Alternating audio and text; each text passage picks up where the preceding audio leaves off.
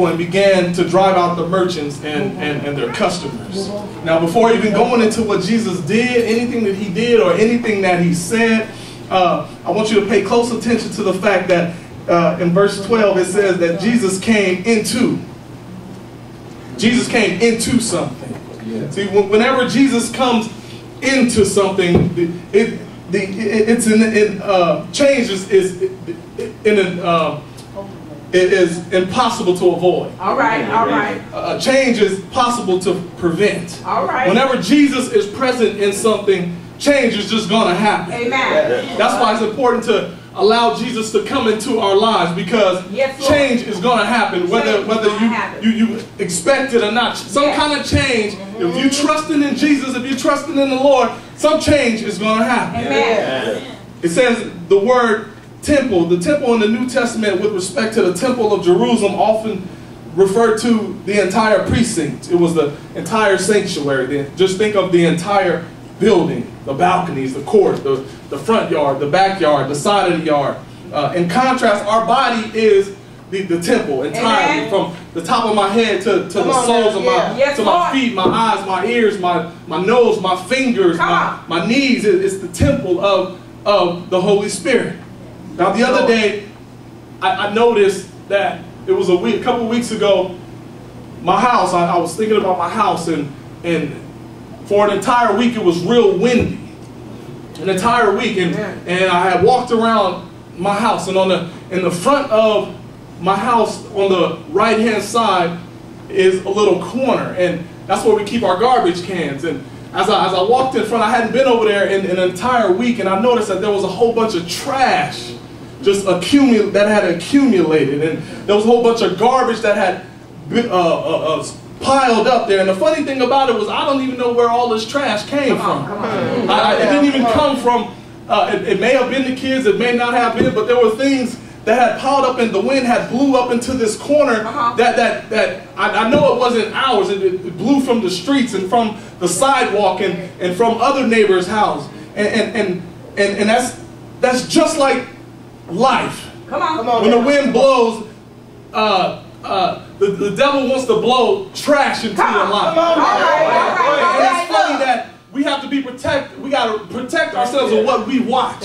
our eyes, of what we look at, because what we watch comes into the temple. What we hear and what we allow ourselves to listen to comes into the temple. What we say, what we drink, or what we smoke, or the cruel words that we may use, we allow that to come into our temple. And eventually, after some time, you'll notice that you're not praying anymore. You're not going to church anymore. You're not going to Bible study anymore. You're not doing the things that kept you close to God, because all of a sudden you haven't been in the corner where all of this trash is building up, and all of a sudden you found that there's a whole bunch of garbage, a whole bunch of mess on the inside that's keeping you and hindering your relationship with the Lord. Anybody here got a family member or a friend, the only reason they call is to start some mess, to tell you the latest gossip, to tell you the latest, to follow the child. Yeah, look, guess what I heard that was going on? Guess they're just starting some mess. We need to tell them to stop bringing me your trash.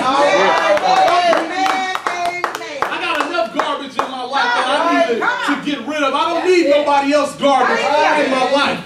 Thank you, but no thank you. The crowd that we choose is important. I don't even ask when people ask me how I'm doing, and you know, as soon as you say how are you, you know there's going to be something. I just say, oh, God is good. I just change the whole. I don't even ask you how are you. I say, oh, God is good. Isn't He amazing? I ask you a question. Isn't He? You gonna get on my conversation level. I'm not gonna drop down to yours. See, that's what happens when we sin. It's like piling up garbage all around us and all on the inside of us, but we need to get rid of the garbage. See, Jesus is angry here, and I just want a sidebar to let you know that the Bible says, be angry, but sin not. Come on.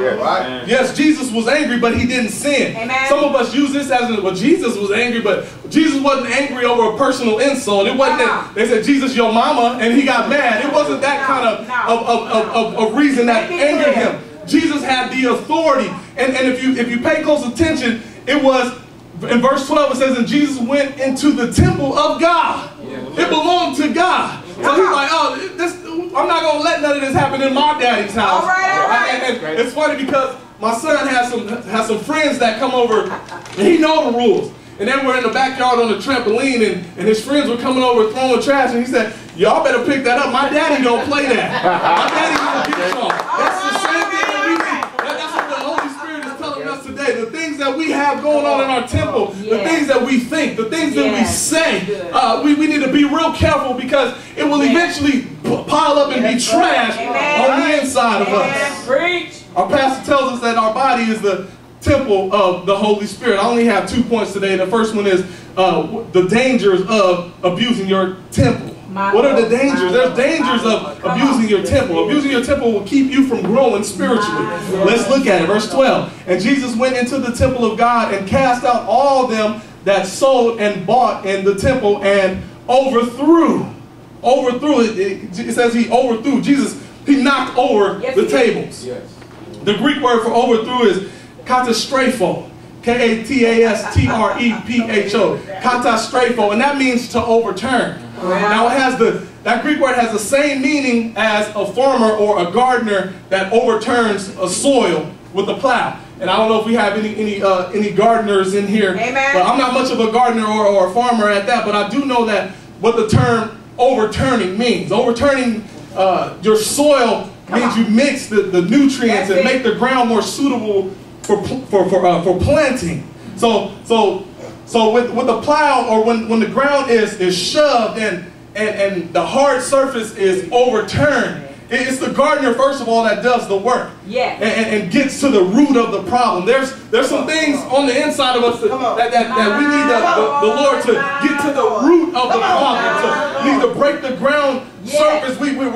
Some of us are just so hard-hearted and we have this wall up, but it takes Jesus to get through that hard ground and overturn that hardness of our heart and overturn it. That's what Jesus does. Some of us are so hard-hearted on the inside, so stubborn, so lustful, so sneaky. Some of us are so mean and greedy and selfish and unfaithful and all of this. Some of us have so much trash that has built up from the past from what people done to us years ago. We still haven't forgiven them. What people have said to us and have hurt us so bad. All of this trash that does build up. We're holding some grudges and chips on our shoulders, and some of us go to bed angry, wake up with the nerve to come to church with an attitude of problem. You sit through service dry, don't smile, and all of this garbage we're holding on to, but we need Jesus to shovel it up and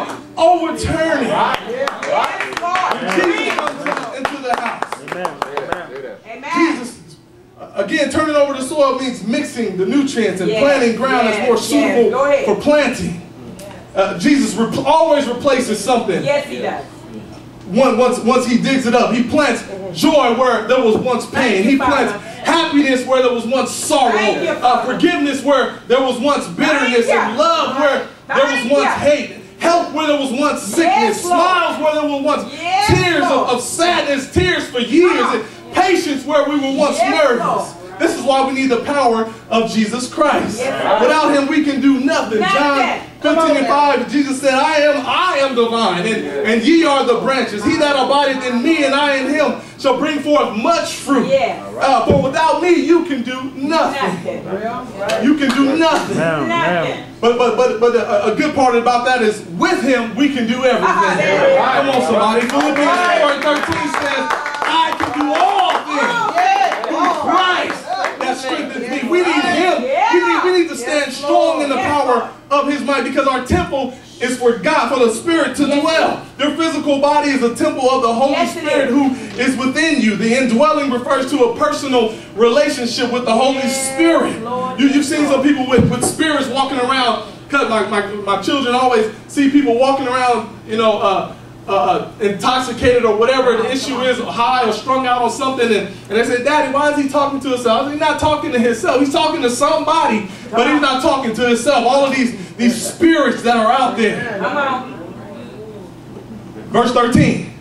Back to verse 12. So he overthrew the tables of the money changers and the seats of them that sold doves. And verse 13 says, and he said unto them, it is written, my house shall be called the house of